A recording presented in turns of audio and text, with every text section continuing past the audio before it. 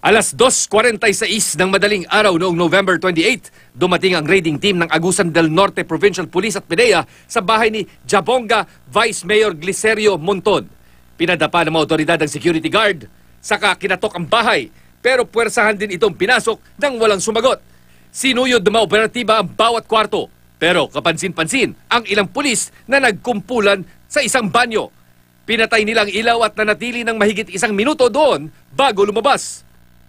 Makalipas ang 2 pang oras, isa pang raiding team ang dumating. Binasahan ng search warrant ang bise-alkalde at saka muling naghalughog sa bahay.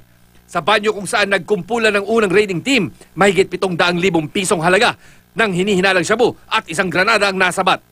Bintang ng abogado ni Vice Mayor Monton, itinanim lang ang mga ebidensyong ito. Pumasok ka ba naman sa isang CR na napakaliit? 8 persons ang pumasok doon and they will stay for how many minutes?